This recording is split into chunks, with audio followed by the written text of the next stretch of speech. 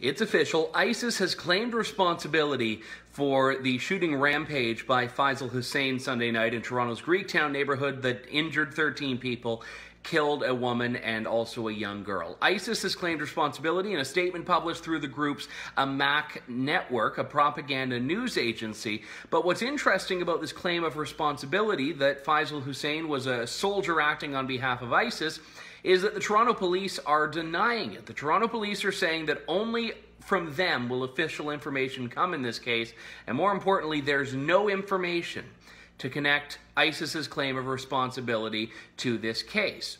But it gets further complicated when we look at coverage by Toronto Sun writer Joe Warmington, indicating that one of the interactions that Faisal Hussein had with Toronto police was actually about his online activity. We know that's where a lot of ISIS propaganda, in fact almost all in this day and age, is spread, and where a lot of people are recruited for the cause, or at the very least believe they are recruited for the cause.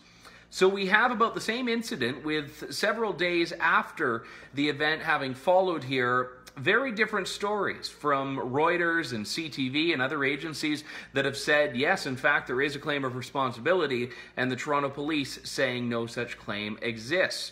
Canadian media needs to pick up the pace on this one. For the True North Initiative, I'm Andrew Lawton.